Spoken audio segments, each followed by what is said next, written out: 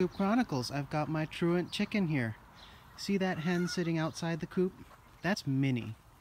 Little Minnie has disappeared for the last few days, and when that happens, usually they are broody and they've set up a nest somewhere else.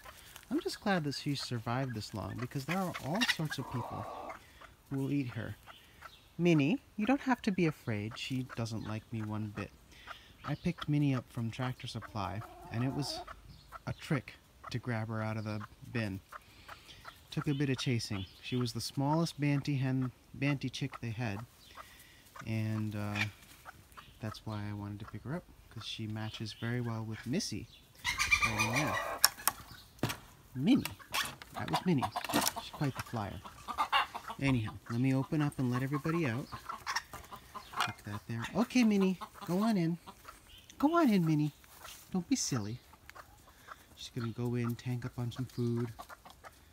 She's hungry. And then she's gonna go back and get to her eggs.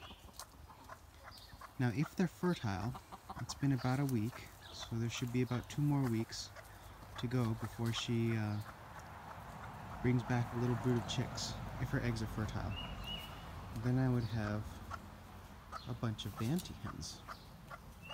That would be interesting. Come on, Minnie. Go ahead. Go into the coop. You smart little chickie. You smart little hen. Yeah, see, she's real hungry.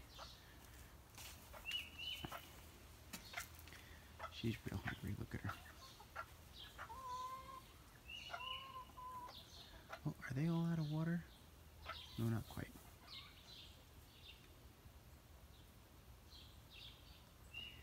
And that's Minnie going in for the feed, and she's gonna go and disappear. She won't be here in the evening because she just wants to sit on her eggs. I don't know where she goes though. She's shown up from the woods. She's shown up from behind the shed.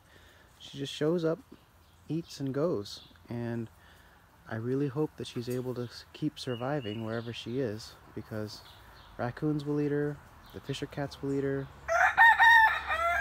the coyotes will eat her. All sorts of people will eat her. Minnie, you ought to have had your brood in the places reserved for brooding.